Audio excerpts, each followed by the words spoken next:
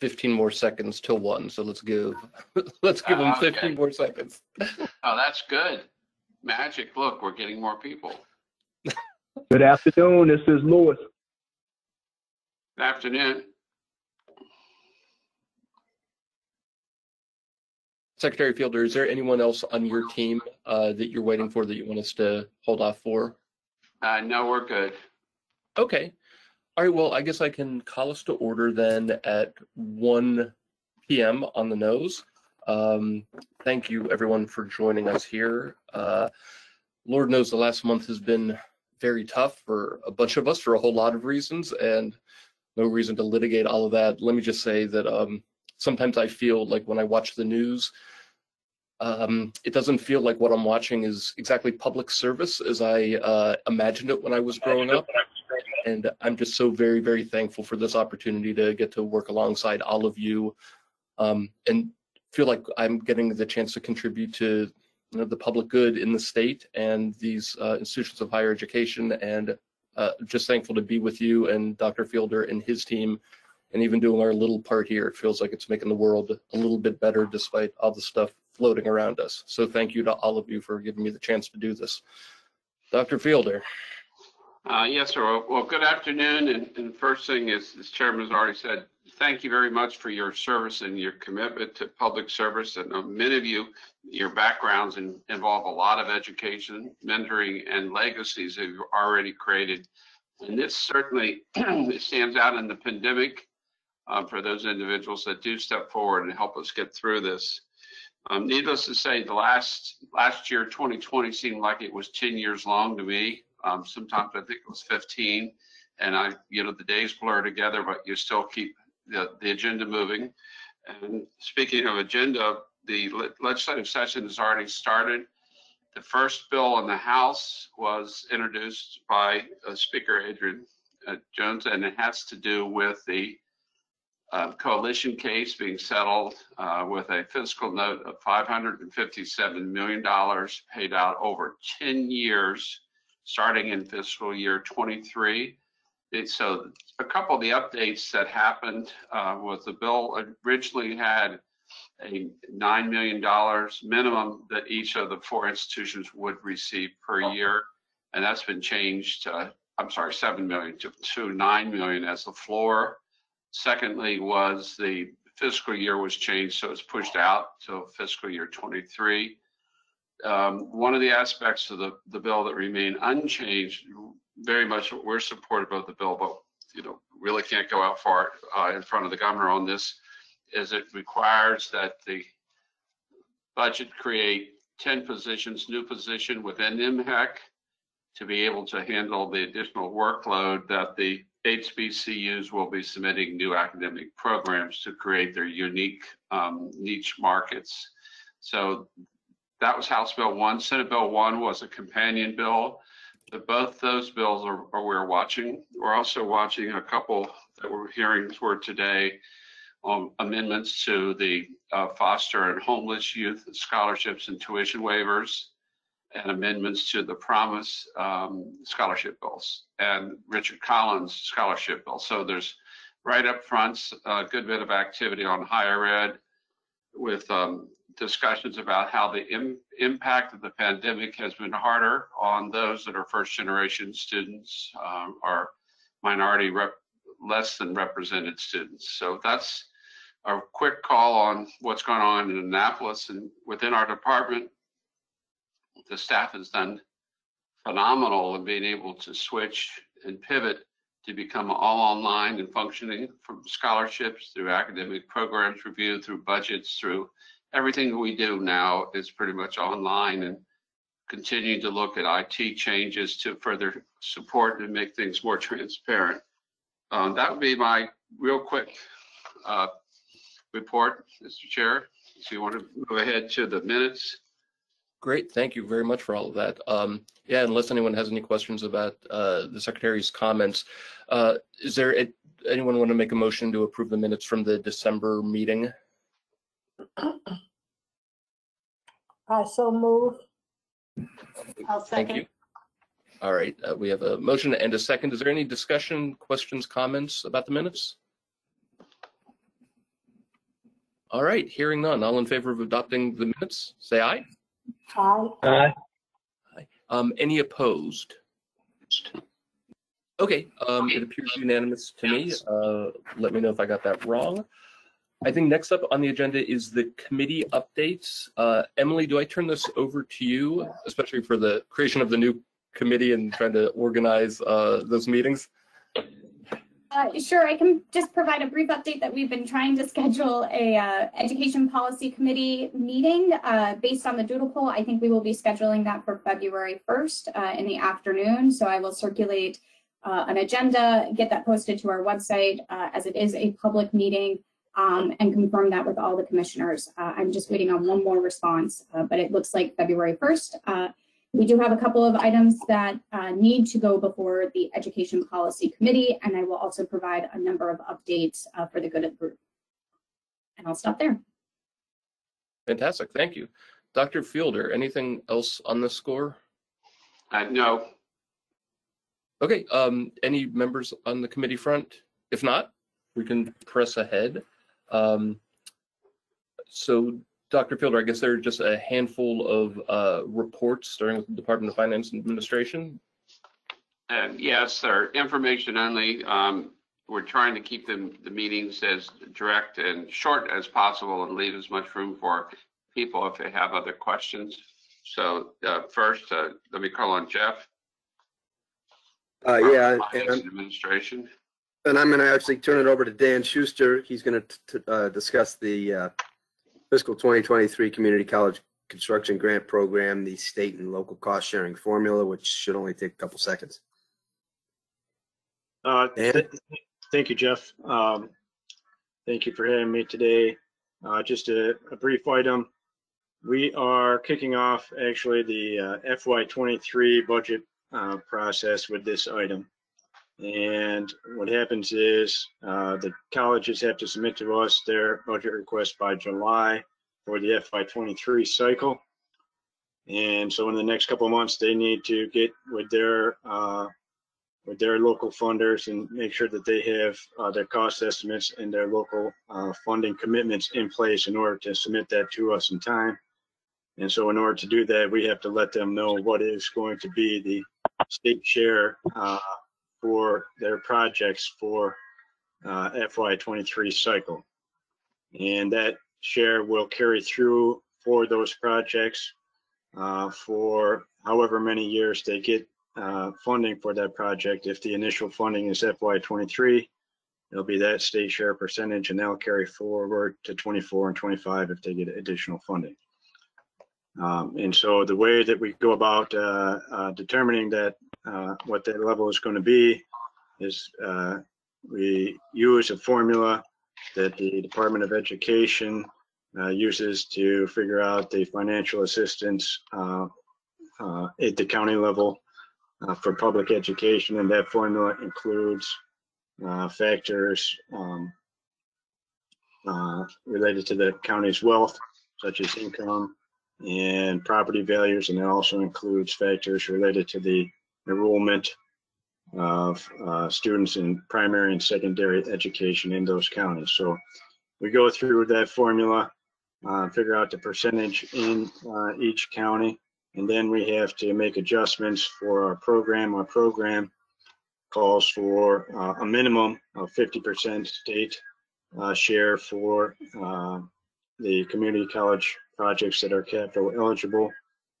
And also it includes for any regional colleges that serve more than one county, they have to have 75% state share. And so we do the calculation using the Department of Education formula, and we make the adjustments upward to 50% if it comes out below that number, and then we change the regional colleges to 75% to comply with regulation. And so on page 2 of the memo, you can see what the amounts are for the FY23 cycle for each of the 15 community colleges. As a reminder, Baltimore City does not participate in this program because as a state run agency, the state pays for 100% of all of its capital projects. And so the other 15 colleges do participate in the program, and that's the level that the state would fund them for their eligible expenses in FY23. That number, although it does change from year to year, it doesn't change too much from any one year to the next. It usually changes less than 1% up or down. And that was the case again this year. So that's about it. After this, later this week, I'll be sending notification to the colleges with these numbers so that they can plan appropriately. And with that, I will take any questions that you have.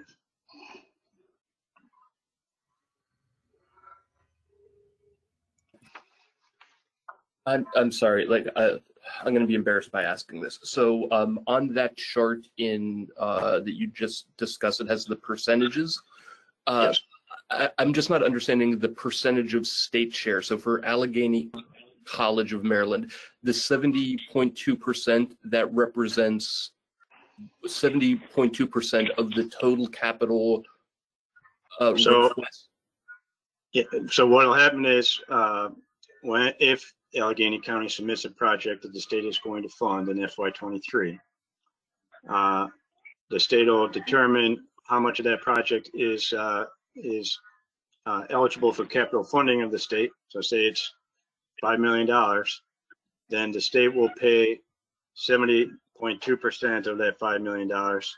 And Allegheny, either the county or sometimes the college has funds at its disposal that it can use, but there has to be a local match.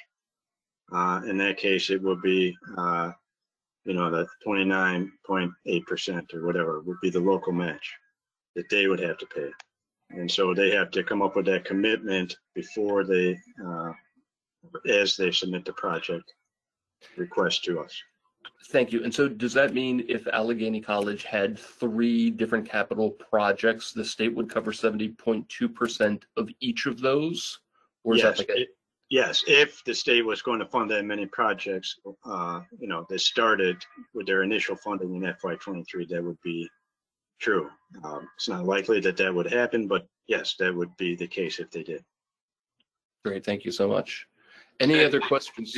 Dan, let me ask if you'd explain a little bit different. How does the state determine whether it's 50% or 70% or 65%? How is that determination made? So the 75% is easy. That's all of the regional colleges, all of the colleges that serve more than one county get to 75%. So like Warwick College of Southern Maryland, so on. So that's 75%. Now the other part is determined. We use the Department of Education formula that it uses to determine how much funding should be for education projects for the state of Maryland. And so we use their same formula, which that formula includes, as I mentioned, factors related to the wealth of the county. And so the wealthier counties will get less funding. And it also includes those factors related to the number of students that are in the counties. And so if the counties have more students that they have to take care of, they will get more funding, for example. And so that's— Thank you, Dan. I think that helps clarify, because when you look at the table, you'll see that the wealthier counties still receive a 50% match is more the minimum that the state has to do. Right. One of the other things that we've been watching carefully is the enrollment at the community colleges has continued to decrease. The pandemic has magnified those decreases. If you look at it the other way on the operational funding, Jeff could point out that in the last 5 years, the per student funding appropriation has increased over 50%. But that's a reflection of the decreases in enrollment, not a tremendous increase in appropriations. And so all those things fold together when you're doing the capital review, because if your number of students are going down, it's potential that you don't need as much construction for new other than renovations. So it's all tied together. And Dan joined us now, 18 months ago. I'd have to try to remember. The beard looks good, Dan, but the, so he's done a great job of getting on top of all these details.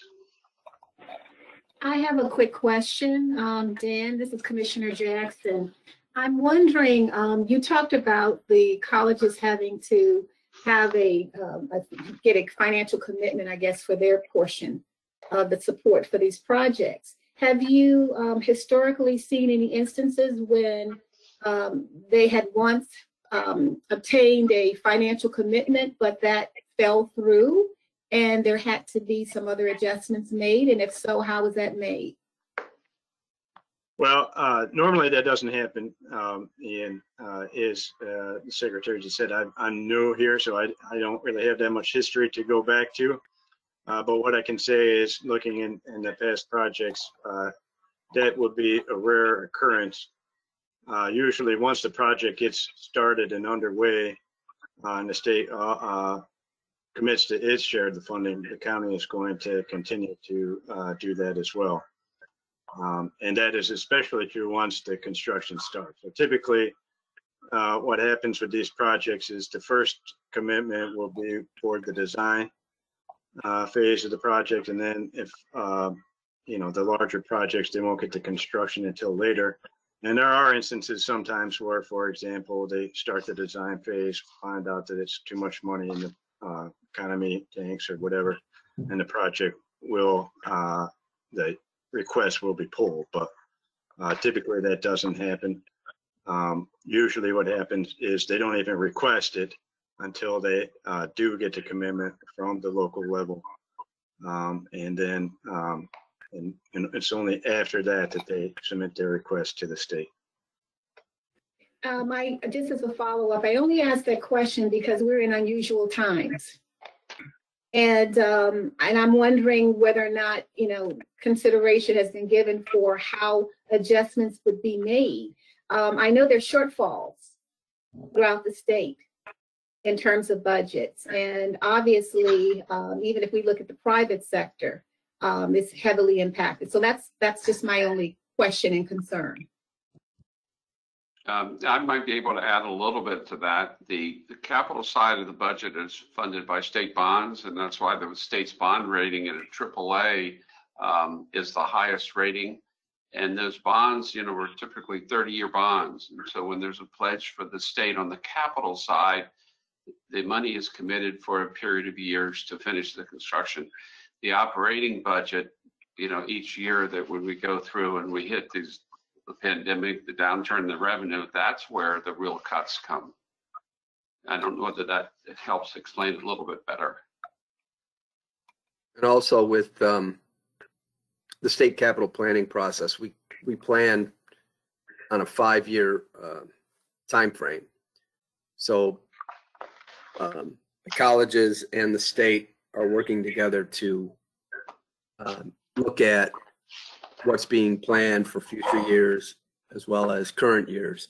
There have been rare occasions where, for whatever reason, a college has not had its planning put together in time to receive state funding in the year that they expected it, and money can be shifted because it is a grant. It's a grant program for all community colleges except for Baltimore City. So there can be adjustments made to move the funding or hold off on funding for that particular project for a future year.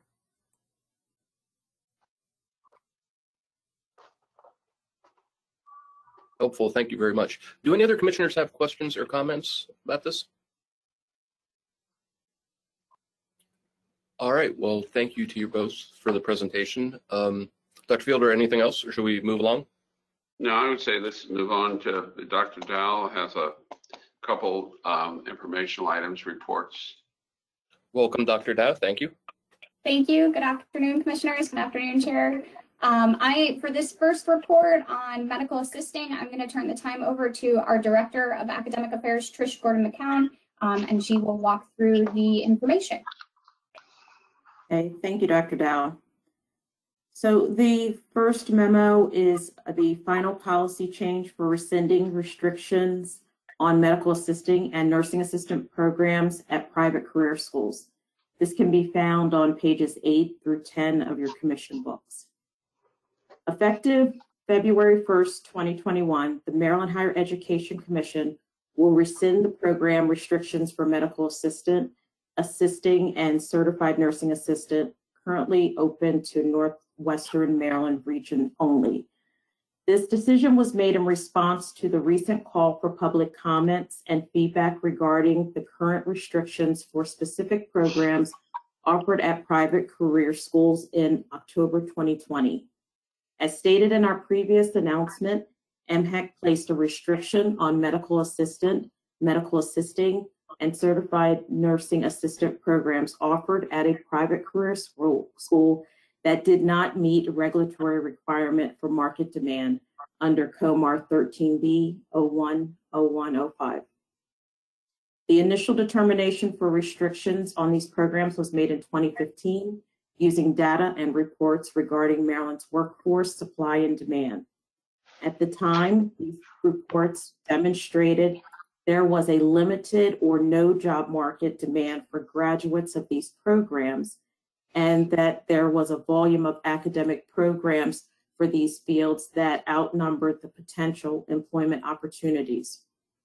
However, in light of several recent school closures that offered these programs and the current COVID health pandemic requiring the immediate need for skilled healthcare workers, we determined these programmatic restrictions could no longer be substantiated.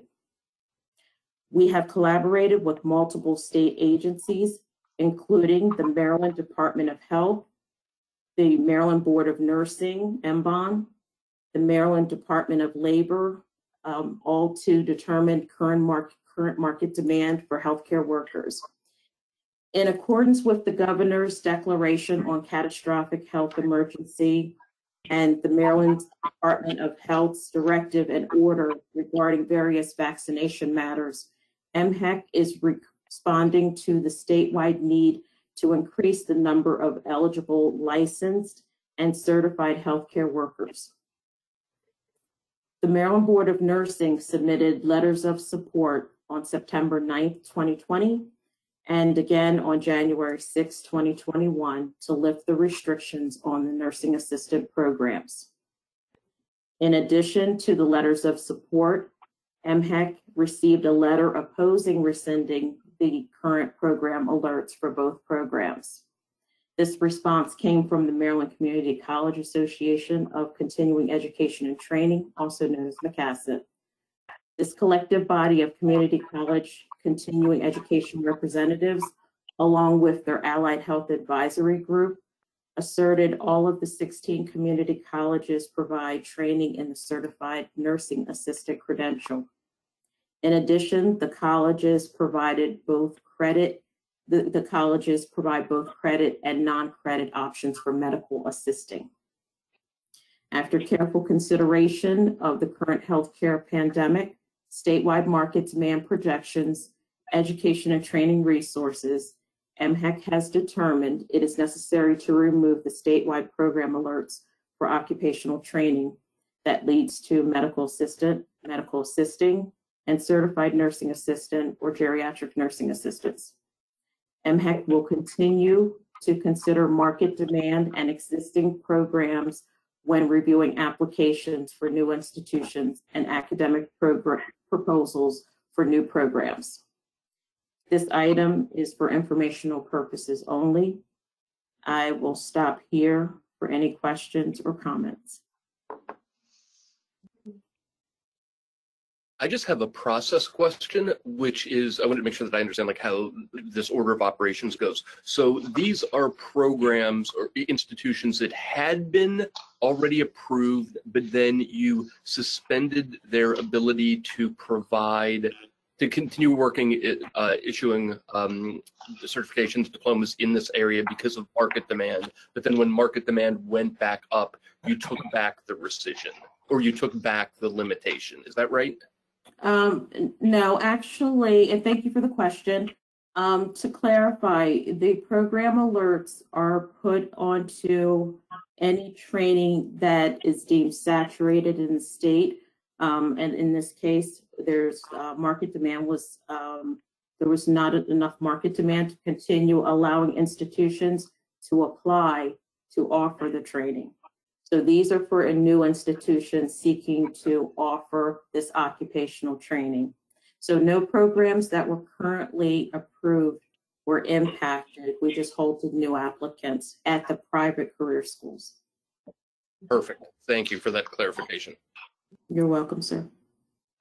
Other questions, comments, thoughts? This change does not involve physician assistants, does it? No, it does not, Dr. Boyd. It's just for the medical assistants and CNA, GNA. Mhm. Okay. And so the way these regulations work are MHEC staff is approved when it notices this market saturation to kind of put the kibosh on additional providers, and then MHEC staff can make the decision of rescinding that order. That doesn't require additional action from the commission on either side, right? No, it does not. It's a review that continuously goes on as we review applicants, and the market projections that we get from Department of Labor are for a 10-year period of time. So we generally review that to make sure that we have sufficient room for new applicants. And if I can add that this has been motivated by kind of two things. We've had a number, so this decision was done in 2015, as Trish noted. Since then, we've had a number of school closures that had large populations of students going through these programs. Couple that with the pandemic and need for allied health professionals. We were looking at this to begin with, and the pandemic kind of motivated it even further, that we needed to remove the prohibition for these kinds of programs to operate in Maryland. So, Dr. Dow, would then these individuals be participating in the vaccination process? I'm just curious. Would they be able to support, the distribution of vaccinations? Most likely, yes. It would depend on, vaccination protocol at the time. Realistically, it takes quite a bit of time for a private career school to get up and running. We have a list of private career schools that we have denied operating because of this program alert. We will alert those private career schools that were seeking to operate in light of this change. We will alert them and say, okay, we now have reevaluated this saturation. We see that there is a need. You can reapply. That reapplication process often takes at minimum 4 to 6 months, if not longer, to get space, to get staff, to get up and running. But nonetheless, we are hearing from the health industry that there's going to be quite an influx and quite an aftermath of changes in staffing needs for the next several years. Sure. It's good insight. It's great. Thank you. Thank you. Dr. Fielder, anything else on this you think we need to be apprised of? I know, I think that just a couple quick comments that when you're trying to look at workforce needs and knowing that it takes a period of time to ramp these up, and then when you look in the market and see the severe changes that have occurred, on the companion side within MHEC, we have workforce shortage scholarships. So we try to do some things the other way. So it's not just saying to an institution, you can no longer offer these degrees because there's no jobs for the individuals at the end of the degrees. And that seems, very harsh on those students, especially the parents that pay for the private career tuitions, to have a graduate without any potential hope for job. That was the original driver in 15, and now we're at the opposite end of that. There's a tremendous need. And so how do you spur and encourage these things forward? And they need to be done as swiftly as we can. Excellent. Thank you, Ms. Gordon-McCown, and thank you, Dr. Dow, for that. Much appreciated. Should we move on to the next informational item? Sure. This one's a complex one. and Trish, I see, Bryson is on, I think. So Bryson is the one who's been tasked with performing these non-public institutional reviews for the last year. The piece of legislation was passed now just over a year ago. It's the first year of implementation, and it's been quite burdensome for the institutions to prepare, as well as for our staff to review. So Trish, or is it Emily? It's me this time with Trish as my backup. Sorry. No, that's okay. Thank you. So just as Secretary Fielder mentioned, this is our first review. Due to legislation passed in 2018, we recently conducted the first review of non-public institutions that either operate in Maryland or provide distance education to Maryland residents. So this review included 54 institutions. We have completed the review of all the institutions with the exception of 5, and I think actually the most up-to-date numbers with the exception of 4, because we drafted this memo and then I think we approved one in the past 2 days, but nonetheless, there we are. All institutions for which we have completed the review have been classified as nonprofit. And that is the purpose of this review, is to classify non-public institutions as either nonprofit or for-profit institutions. So the review requires institutions to identify reportable incidents, meaning financial transactions that involve board members, officers, or their family members. MHEC then reviews those reportable incidents to determine if they constitute private inurement, meaning a transaction that primarily benefits private interests instead of the institution's educational interests. 20 of the 50 institutions had at least one reportable incident. Most institutions had either 1 or 2 reportable incidents. 5 institutions had more than 2 reportable incidents, with 1 institution having 23 reportable incidents. So in total, staff reviewed 63 reportable incidents across 20 institutions. The most common reportable incidents, these financial transactions found during this reporting period, include things like employment of family members as faculty or staff, tuition remission for family members, housing or relocation loans to senior administrators, or contracts or leases involving companies in which a trustee or their family member has an ownership in. So these contracts were for a variety of purposes, including online education platforms, administrative services, construction, investment management, janitorial services, and just some general consulting. Upon reviewing a reportable incident, staff will make a preliminary finding that the transaction either does or does not constitute that private inurement, that it benefits somebody over the institution's educational interests. If a staff member makes a preliminary finding of no private inurement, staff will consult with the Consumer Protection Division of the Office of Attorney General before making a final finding that a reportable incident does not constitute private inurement. So 18 classification submissions have been referred to Consumer Protection. Consumer Protection has returned 17 of those submissions to MHEC. 1 remains under review. And to date, Consumer Protection has not disagreed with any preliminary finding of no private inurement. So, to sum, of the 54 institutions that were included in this review, 45 have received a nonprofit classification, 5, maybe 4, remain under review, 1 school closed since May, and 3 out-of-state campuses have ceased operations in Maryland, and therefore no longer, this review is no longer required for them.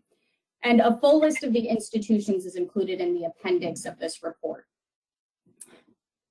In reviewing all the reportable incidents, staff have identified several best practices that institutions may consider in implementing to protect against private inurement. We realized that there were some, I don't want to say gray areas, but some spaces where we're like, well, it's not really private inurement, but if you had some additional documentation, it would make us all feel a lot better. So things like institutions should develop and have readily available detailed conflict of interest policies covering all transactions with disqualified persons. And this document should be provided to those individuals for awareness and compliance. Institutions should regularly conduct a thorough review of potential transactions with disqualified people, including a consideration of all possible alternatives to entering into that transaction. Institutions should regularly allow for, if not require, the recusal of disqualified persons from discussions or votes regarding the potential transaction. And institutions should keep contemporaneous documentation that the conflict of interest policy was followed, including documentation of an investigation of and discussion regarding alternatives. So next steps. As noted, this was our first time doing this kind of review. We've learned a number of lessons in the process, and therefore we're considering revisions to the regulations and the forms. For example, we are considering changes to the reporting period to align with an institution's fiscal year and not the calendar year. Additional and more specific questions regarding reportable incidents will likely be added to the form, which should greatly reduce the amount of time necessary for follow-up communications. And certain types of reportable incidents, such as standard tuition remission offered to all employee family members, may be excluded from reporting. So we are considering regulatory changes and form updates. In light of these kind of potential changes, we have recommended that the next reporting cycle be postponed until these changes are made and regulatory amendments are drafted and finalized. And the institutions have been notified of this postponement. I do want to give a shout out, as Secretary Fielder noted. We do have Bryson Barksdale on the line. He has been our education analyst that has been working through this, and some of you might recognize him as our student commissioner from a few years back that we have since hired. So he's been great and has really led the charge in working with our institutions on some really complex matters. I also just want to give a quick shout out. Soma Kadia has been integral in this process. Of course, Trish has been kind of leading the way as well, and Karen King Sheridan. And then I think we also have our contact with Consumer Protection, Chris Medeo, on the line as well. So this has required a lot of people and a lot of discussions and a lot of thoughtfulness to really look at how our institutions are operating and whether or not they are doing things that benefit individuals as opposed to the educational interest of the institution. I will stop there and happy to answer questions that I may pass off to other people. One quick question and then one observation that I would just love your feedback on. So the question is, I think, probably straightforward. How do you become aware of a reportable incident? Do you find them, or do they self-report, or do they come over the transom from some, like a whistleblower?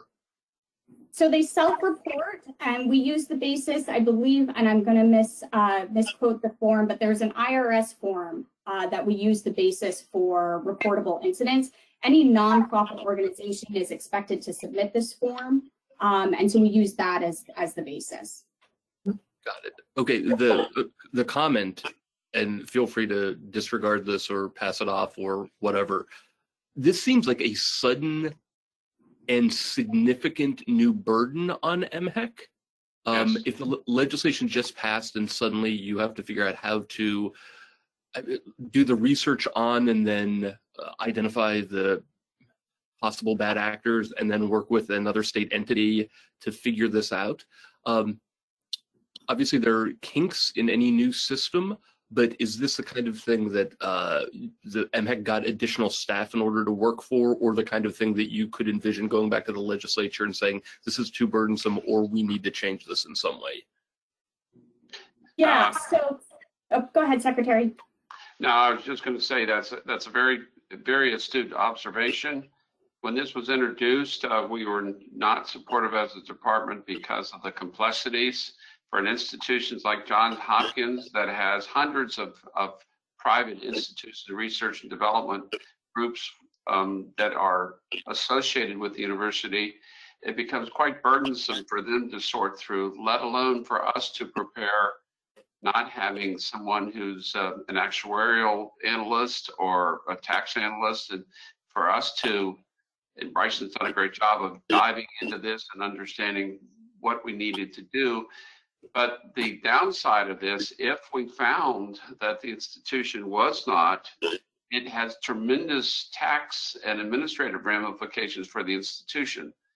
The original legislation was passed requiring it as an annual burden. MICUA, Sarah Fiedler, before her, the executive director and president, all were opposed to the timelines and said, well, at least if we're going to kick it off, let's have it every couple years. But that did not pass either. So this will still take some more dialogue.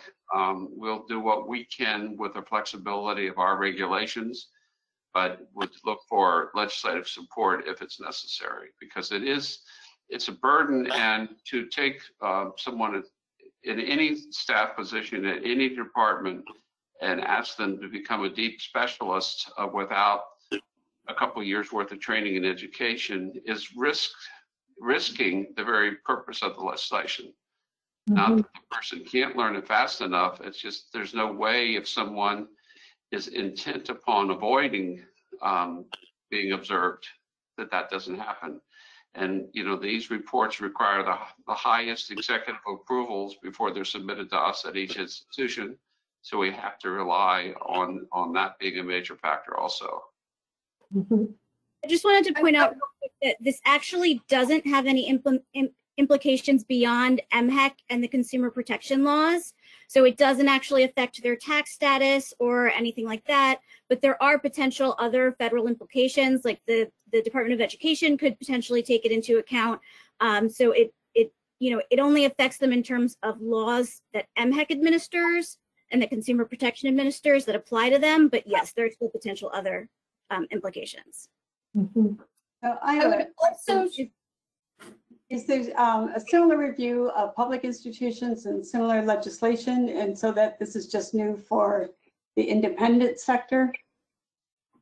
It is just new for the non-public sector. I don't want to speak for the legislature, but I think that there's assumption that the public auditors that go through public review of public entities would evaluate these kinds of transactions. So there is no similar review like you're doing for the publics? No, not within our agency. I will also add that there, particularly in 2018, looking back historically from 2010 to 2016, 2017, there was a lot of energy around for-profit activity, and particularly that for-profits were converting into nonprofits as a way to get around requirements as being a for-profit. So we've heard the term for benefit as a way that some campuses, particularly Kaplan University, in their acquisition under Purdue, is now a for-benefit entity. We don't make that kind of distinction here, but trying to ensure that an institution, as it is in fact a non-profit entity, is doing things in the interest that is of the educational interest of that institution. So there is that kind. Otherwise, we were just taking an institution on their word that they were in fact a nonprofit entity. This gives us a little bit of insight in terms of their financial transactions and their actual doings inconsistent with that nonprofit mission. However, Chair, Secretary Fielder, just as you both noted, there have been this has been a heavy lift for staff, and it's new territory for MHEC. There have been certainly some challenges in working with institutions in terms of the purpose of this review, the value of the review. We have reviewed documents that institutions have questioned confidentiality. So we have implemented procedures so that board meeting minutes could be redacted, and only the transaction that we're interested is visible, keeping donors anonymous. So it's required some really unique thinking and collaboration with the institutions really on this kind of review. Dr. Dahl, I agree with you. It's a heavy lift, but it sounds like it's an important one. I have one question related to this institution with 23 incidents of violations. What is their status now? So I believe, if I'm remembering correctly, that one particular institution is under review. So I don't want to speak on the status right now. I will share that, and this isn't particular to that institution, but is a more general response. As I kind of noted earlier, a lot of the efforts has been going back to the institution for more information. So as you can probably imagine, the institutions were very concrete and only gave us exactly what we asked for. So they would give us some information, and that would create more questions for us. And we would need more documentation or more evidence. And so then we go back to them. And so some of these institutions, we've had ongoing weekly conversations and emails back and forth requesting clarification or additional documentation. And so with 23 reportable incidents, that has been, because then they would give, we would get some more information, and then that would make us look back at an earlier incident that we were reviewing. So it's been a bit of back and forth. Thank you. Yep. So I have a question and maybe a comment, and I agree. This must have been a tremendous amount of work that is new and outside of a traditional types of tasks that you take on. I'm just curious if, doing this 50 times since you interviewed 50 companies, did you develop like interview sheets? Did you have maybe audit programs to say, okay, these are the things we're going to explore? Have you been able to, and I realize that it's new, have you been able to begin to standardize it so that maybe it's a little bit more, it's a little bit clearer? And when certain things pop up, like if you see something, okay, it's probably something behind that. So just from a compliance standpoint, I'm just curious how the process works.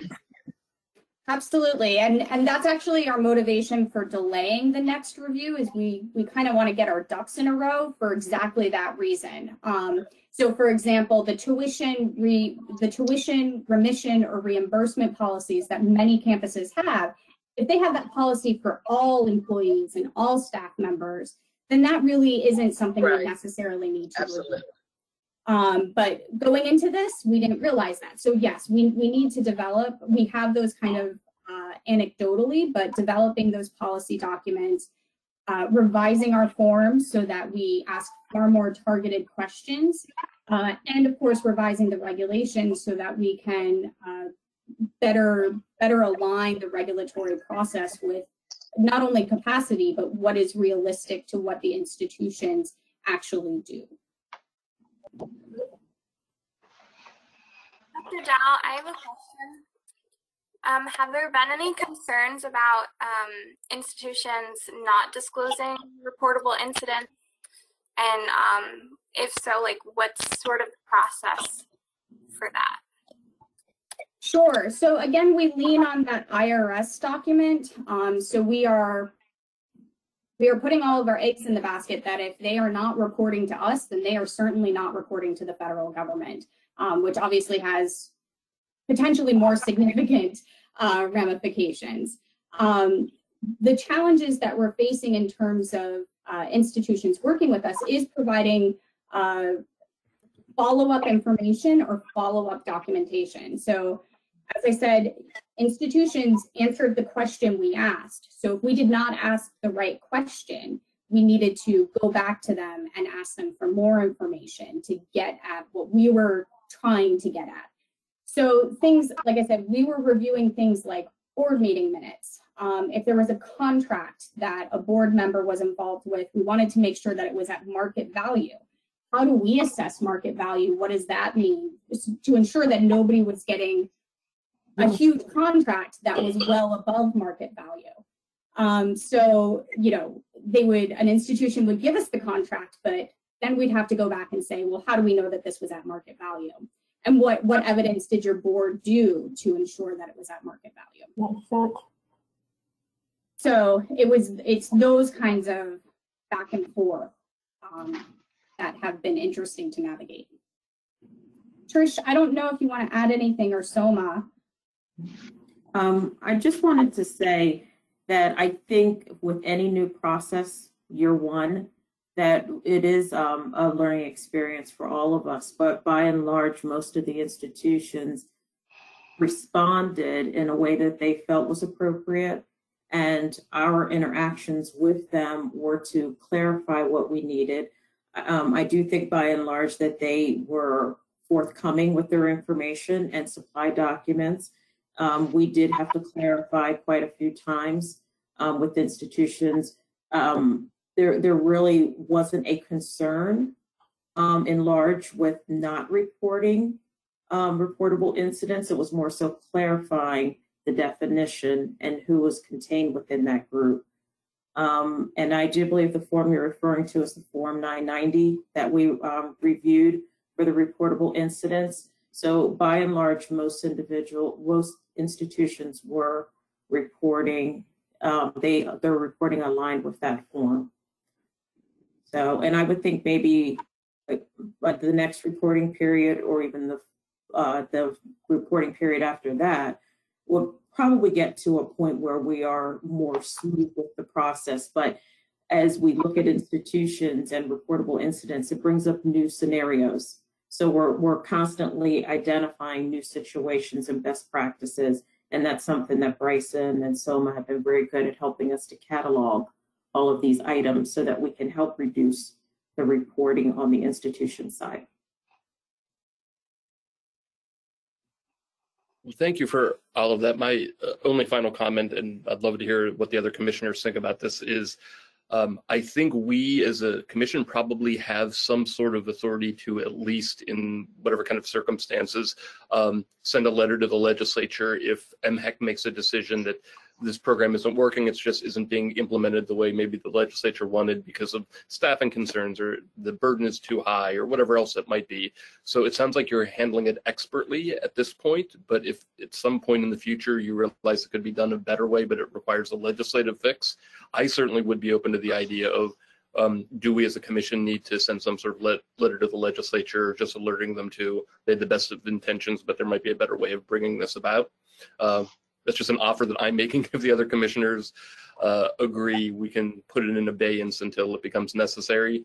But anytime I see a new reporting requirement like this, sometimes I recognize that the legislature might not always know exactly what the implementation will cost. Mm-hmm. Thank you. Thank you. I think we will, we're certainly, and I want to, in some ways, foreshadow that in the coming months, you will likely see regulatory changes put forth before the commission related to this review process for all those changes that we just discussed.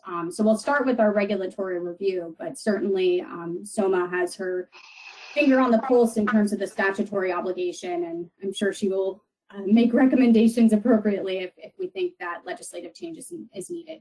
Thank you. I appreciate that support, and I'm certain that staff appreciate it as well. Terrific. Well, so I'll just leave it in your court. Probably Secretary Fielder, when you think this needs to come back to an agenda item, let us know, and we can take it up again there. Any other questions from the commissioners on this matter? Okay, is there one final item, or was that the last one, Dr. Fielder? Well, we have one more item. It's an update from Emily on the state plan, and then I'd like to take a few minutes to brief the commission on our efforts in diversity, equity, and inclusion. Excellent. So, Dr. Dow, you're up. Yes. Sure. So let me share my screen. And hopefully, yep, can someone just confirm that they can see the slides? We can see them, yes. Okay, fabulous, great. So this is an update on the drafting of the next iteration of the state plan.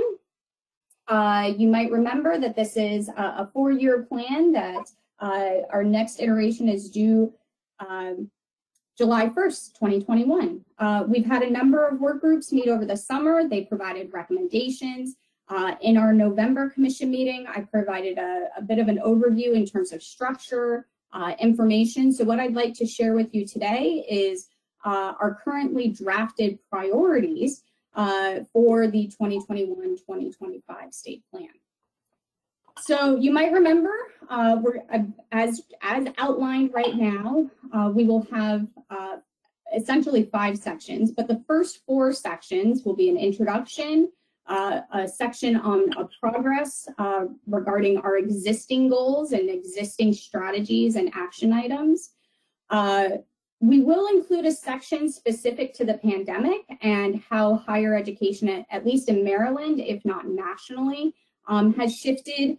That will probably be drafted towards as we get closer to July 1st so that it can be as contemporary as possible. But I'm sure you can imagine all the changes that may or may not stick in light of campus operations and how higher education has been working in the past 9 to 10 months.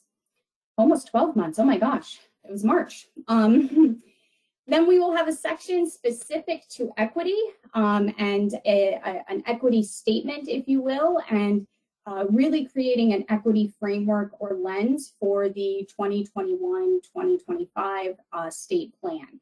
And that equity will really explicitly be weaved in through all of the priorities, and that it merits a standalone section talking about ways our institutions, the state, departments, anybody in higher education can really take on an equity approach and think through that. So again, what I'd like to propose or like to discuss and present to you today are the revised priorities in our current iteration, the 2017 to 21 state plan. We call them strategies, but I am recommending that we call them priorities for the next iteration. I think that's a better term because it is just that. It is a priority within a goal and things that, again, the state and institutions need to be focusing on. So you might remember we have our 3 goals: student access, ensuring equitable access to affordable and quality post-secondary education for all Marylanders; student success, promote and implement practices and policies that will ensure student success; and innovation, foster innovation in all aspects of Maryland higher education to improve access and student success. So those are our 3 goals: access, success, and innovation. Within each goal, we will, I'm so sorry. So again, just to reiterate, so we will have a section on student access, a section on student success. There will be priorities, action items articulated in each of these sections. Innovation is going to cut through all of both of these sections. So instead of having a complete 100% standalone section on innovation, there's going to be innovative priorities and innovative action items within the student access and student success sections. I will provide some examples in a minute of what I mean by that. And then, of course, we do have kind of one action item that kind of sits outside of access and success and is innovative as a whole. And then on top of that, we have the whole equity framework, and again, explicit statements throughout the document that will have action items specific to addressing issues around equity, diversity, and inclusion. So back to what I am trying to tell you today. Sorry, that was a lot of background information. Priorities, our new priorities. So for the first goal, student access, our first priority will be study the affordability of post-secondary education. Much of the work of the writing groups, whether it was student access specifically or even student success and innovation, just lots of questions about what it means to have an affordable college degree. We all recognize, the writing groups recognize that it costs money to do higher education, but what does that mean and what does it mean to be affordable? So some of the action items that I have drafted are things like looking into the U.S. Department of Education just recently announced some tax benefits to companies that help pay down student loans when they employ somebody.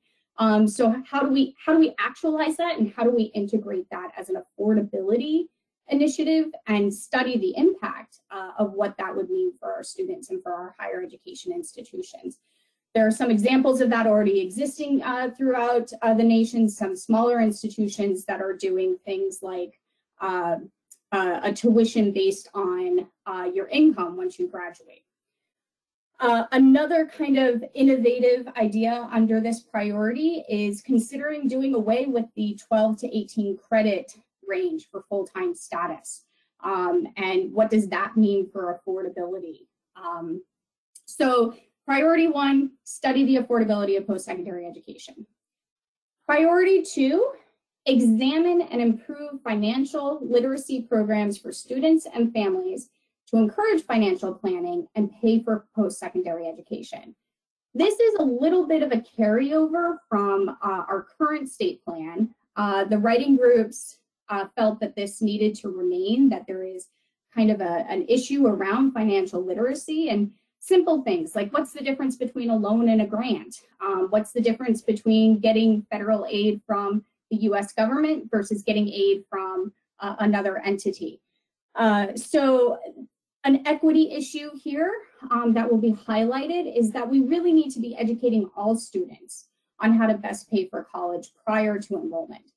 We need to think about, sure, a high school may be able to offer a how to pay for college evening on a Thursday night, but what about the working families that can't show up on a Thursday night? And so how do we think through that in terms of getting the information out to our students and out to their families so that they can adequately financially plan?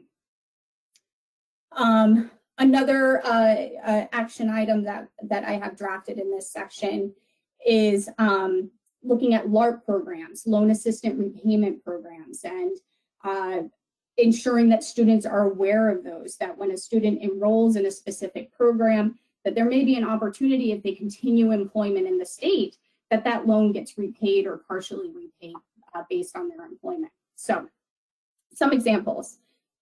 A third priority in our student access group is evaluate and improve systems that inform and evaluate a student's academic readiness for post-secondary education. Again, the writing groups recognize that college readiness is an issue in terms of academic preparedness, and that is an access issue for students to really enter those front doors of an institution. Our community colleges are open access institutions, but our four-year institutions often use admissions requirements as ways to identify college readiness. So we have slightly different ways of identifying college readiness and what that means for students. So again, an explicit equity issue here is to really kind of take a statewide approach around what we mean when we talk about college readiness, and in some ways teasing that apart from admissions criteria that may be specific to an institution's mission. Another equity or action item specific to this priority is dual enrollment and access to dual enrollment. We know that that is often a gateway for students to be able to access post-secondary education while enrolled in high school. So those are just some examples. The fourth priority for access is analyze other systems that either benefit or prohibit specific student populations from accessing affordable and quality post-secondary education. And this really kind of, a lot of this discussion from the writing group stems from kind of the immediate changes that have happened in light of the pandemic.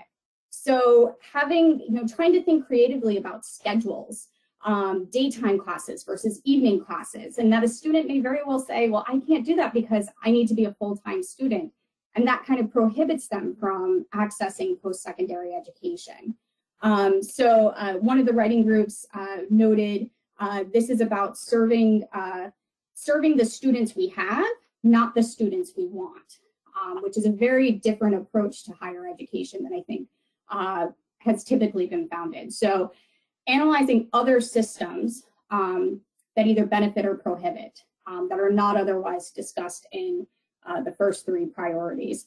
Some other examples, things like education deserts, leveraging the regional higher education centers that we have and bringing the education to the student as opposed to bringing the student to the education, things like that in terms of access. I will stop there and take a quick breath before I move on to the second goal. Any questions, comments, thoughts on those priorities? And please know that I'm continuing to draft as we go. I'll provide some next steps on the final slide, but please know that if you have thoughts about any of this after this meeting, please feel free to email me. I welcome discussions on this or your thoughts. I know I'm kind of handing this off to you without much notice. Well, thank you for all your work on this. Questions, comments, thoughts? Yeah, John Yeager here. I just had one comment on the affordability. You know, I think it's implied that it's directed at the student, but there's also a question of affordability of the state. Or maybe it's more that we cannot afford to invest in education. But that's always an issue as well. How much will the state invest in there? But again, I just am trying to confirm. We're really talking about potential students, the affordability for them to participate in post-secondary education, correct? Yeah, that's yeah how it is currently drafted. Yeah, but that's an interesting point worth noting about we can't afford to not invest as a state, as a public good, not invest in higher education, post-secondary education. I just have one comment. It's nice to hear you say that you are addressing the students that you have and not the ideal student that should be or you want.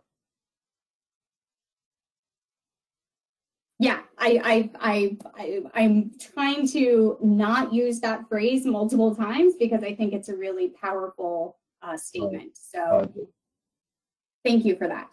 I agree. So with that, let me move on to our second goal, student success. And I think we have 3 priorities in this section. So priority 5 would be maintaining a commitment to high quality post-secondary education in Maryland. Again, this is a bit of a carryover from our current plan. The writing group felt that it needed to remain as a priority. It was previously noted as a strategy. But in this section, we're going to talk a bit about academic programs meeting industry changes. Our innovation group suggested some new and novel ways to bridge that gap between post-secondary education and higher and industry at the state level, not just at the institution level. And identifying regional and statewide need for the next 4 to 10 years. You know, we didn't have drones 15 years ago, or if we did, we didn't have the educational training in the formal sense that we do now. And now we have several institutions that are providing unmanned aircraft programs. So thinking ahead of what's going to be the technology of tomorrow and what are those industry changes that our institutions can start doing program development. And that's only going to happen if our higher ed institutions are talking to industry. Also included in this priority is supporting all of our institutions, particularly institutions with unique missions. And also included in this is supporting our faculty and faculty development and training and pedagogy. One carryover that is in the current state plan that will carry over is encouraging graduate student training in pedagogy and the teaching, because those are professionals that could come back to higher ed and teach a course or two, if not teach professionally with their expertise. And so kind of training that next generation of faculty members, I think, is important. The second priority for the student success goal is improve systems that prevent timely completion of an academic program. Again, this is a bit of a carryover from our current state plan. Transfer remains an issue. Our innovation group spent quite a bit of time writing some information around ideas of how to improve the transfer process between institutions for a student. So that will be included. Also included here is expanding credit for prior learning policies. Institutions have this in place often, but it may not be standardized. We also have some regulatory options that institutions can take advantage of for credit for prior learning. So expanding that, and if you have a student who can do some basic algebra, don't put them in Algebra 101, test them and make sure that they can test out of that so that they can move on to the next appropriate level. The third priority in the student success goal is enhancing the ways post-secondary education is a space for ongoing life learning.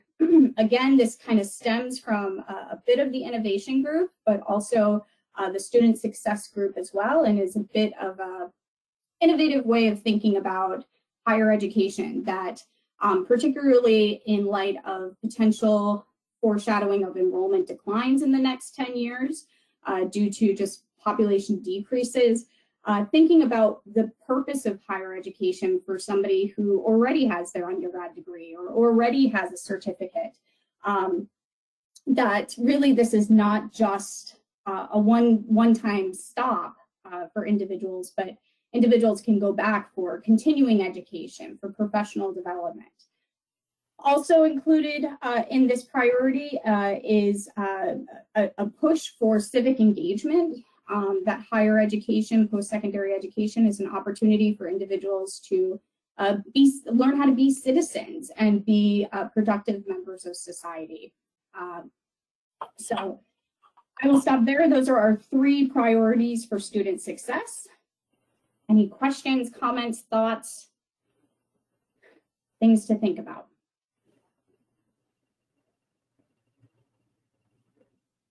Comments, questions? Nothing for me. Okay, so I will move on. And so the innovation group, the innovation goal, as I've noted, innovation, instead of it being kind of a standalone, it's going to be weaved throughout, just like equity is weaved throughout and will be identified, bold and big. So it may feel like innovation is a little bit lacking, but it's not. And I will make sure that that is articulated well. But really, innovation is leveraging what is unique to Maryland and what Maryland can offer nationally and to each other. And so, of course, in this section, we'll do a summary of innovative ideas presented in the earlier priorities and action items. But one priority that will be specific to innovation that, again, the writing group felt what we needed to keep was promote a culture of risk-taking. And so, of course, this includes trying to figure out innovative ways that solve problems. Obviously, first identifying that problem. This has to incorporate an equity framework that when you look at a problem, you've got to think about everybody that it's impacting, and also requires evaluation metrics. So continuing, because if we keep doing it the same way we're doing it, we are likely not serving everybody. We likely are perpetuating systemic discrimination, and we're not providing solutions that serve the world of tomorrow. So thinking through risk-taking as a way to solve problems. Okay, so to sum, again, 5 sections. We'll also have a glossary which would be new to this iteration, just to clarify some terms. And so next steps and timelines. So that first bullet point, outline of new priorities and action items. So any feedback that you have on these, please let me know. I welcome them. What I hope to be able to do is provide a full draft, words and all, of the new priorities at our February commission meeting for approval and to circulate for public comment. Again, we had the writing groups provide lots and lots of text and ideas, but this will be a much more formal public comment opportunity. I'm hoping for mid-March, so a 2-week period. And then at the March meeting, I can provide a summary of comments.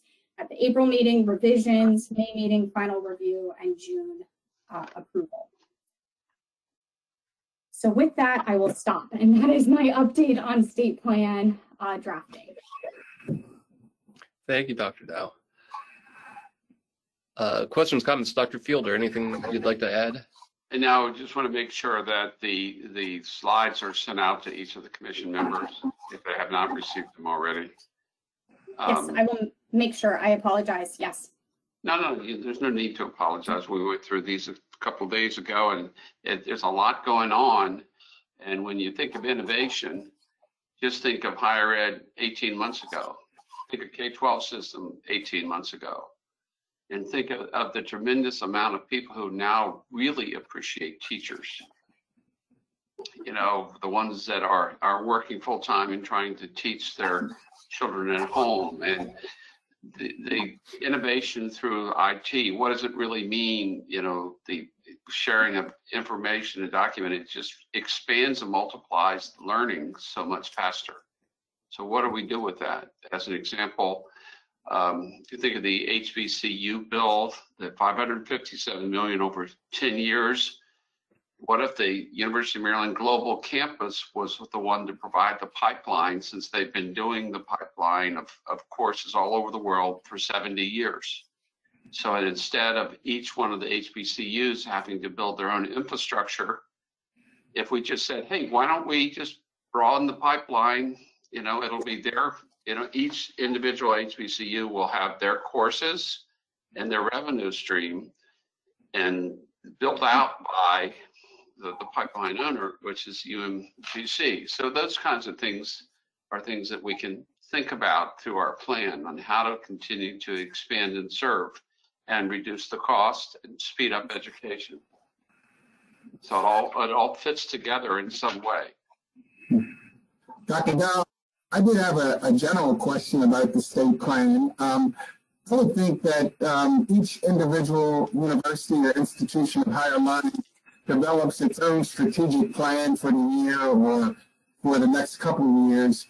What ties the state plan concepts to an individual university plan? Excellent question.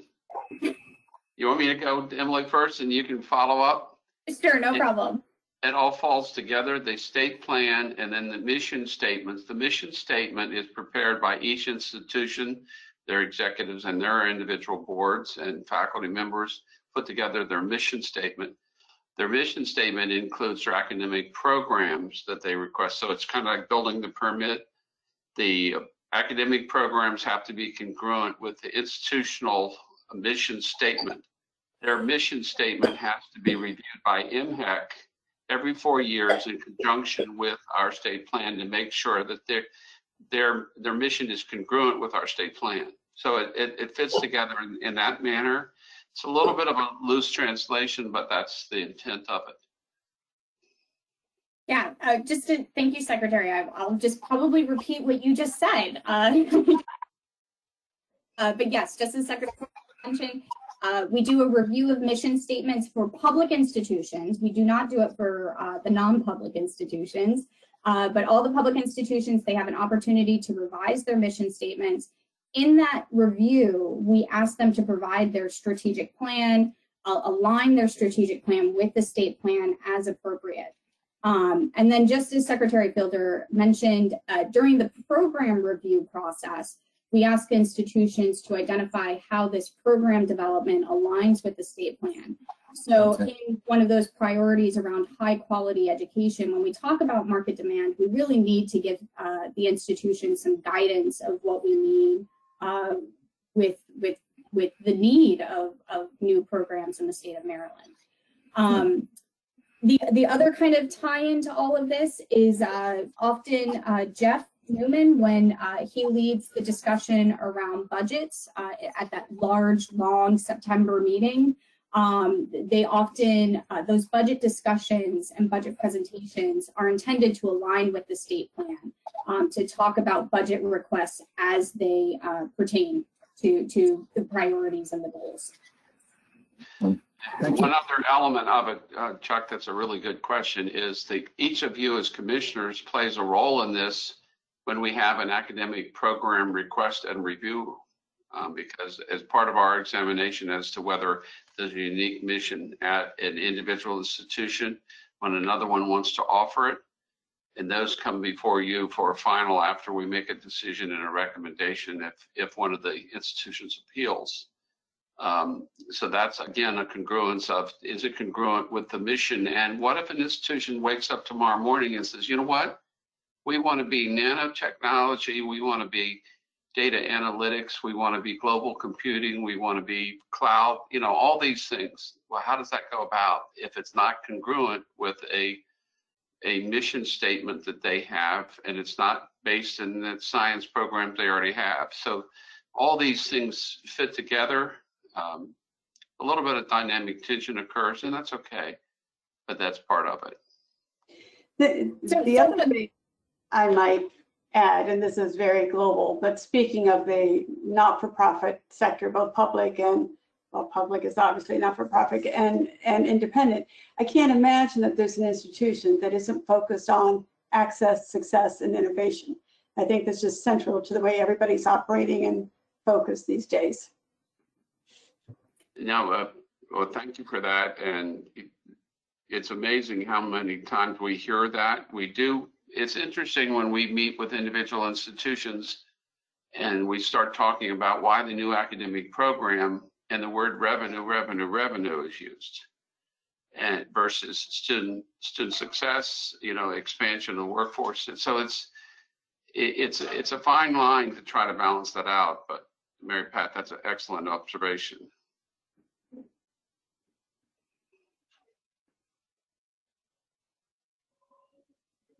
All right, anything else on this? I will get the slides out, or I will send them to Debbie for distribution. Thank you, Dr. Dow. Thank you. All right, Secretary Fielder.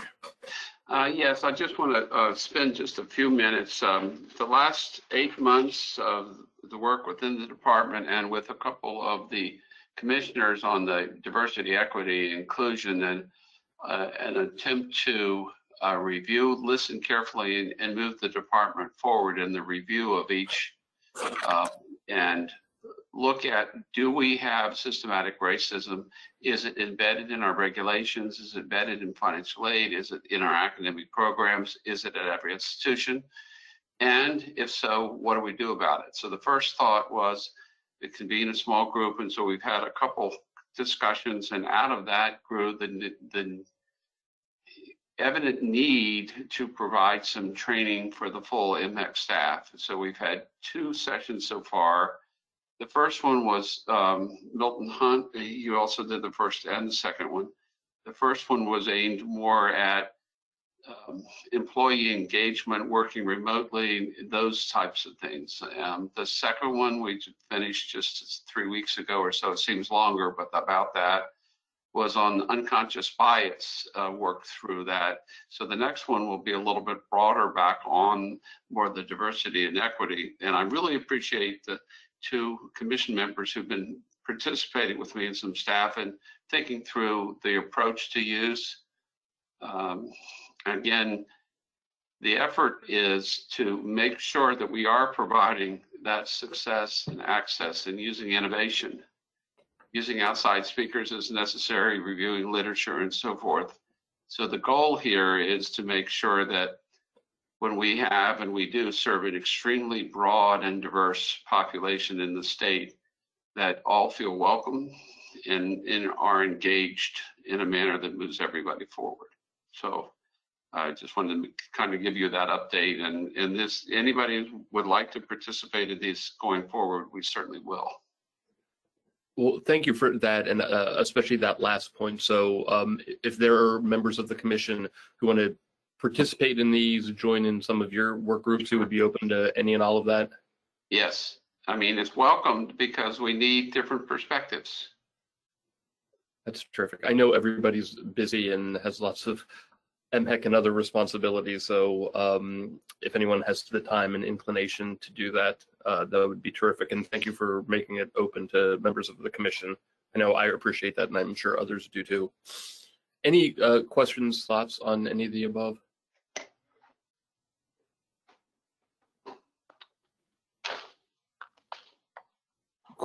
Okay, good. Well, let me just take one last pass through the agenda. I think we hit everything. Secretary Fielder, is there anything else we need to cover, or members of the commission, do you think we missed anything?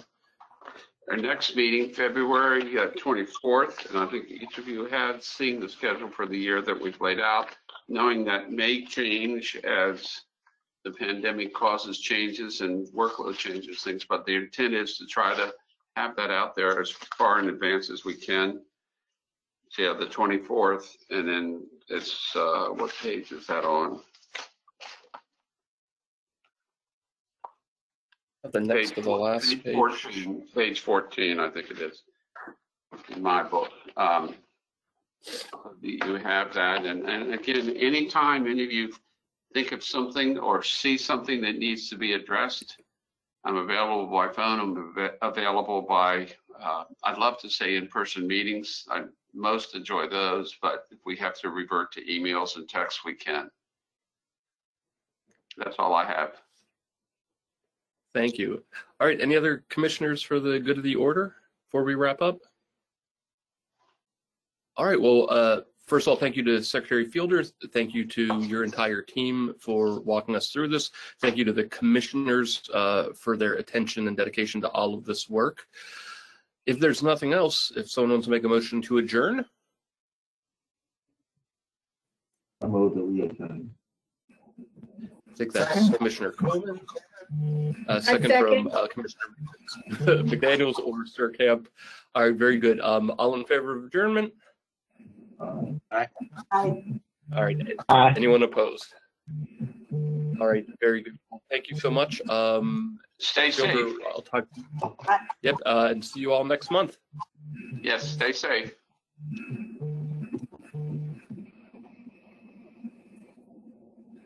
What's up, Johnny?